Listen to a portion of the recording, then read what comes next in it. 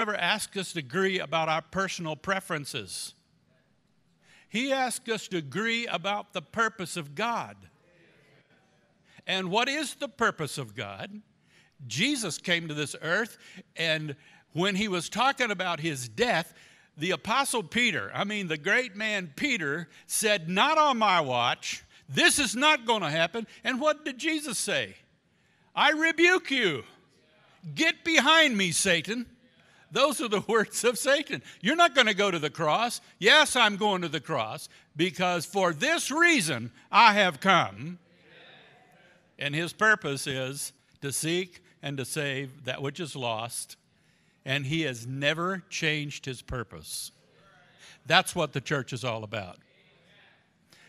Now, I know you came to church because you just love church, and you loved singing, and you love the warm fuzzies and so on. You love just being in church, right? I love it too. But the reality, when we come together, we are coming to get energized. We're coming to get the move of the Holy Spirit in our heart. We're coming to get a reaffirmation of the purpose of God, and to leave this place to go out those doors into the mission field of Jesus and reach people for Christ.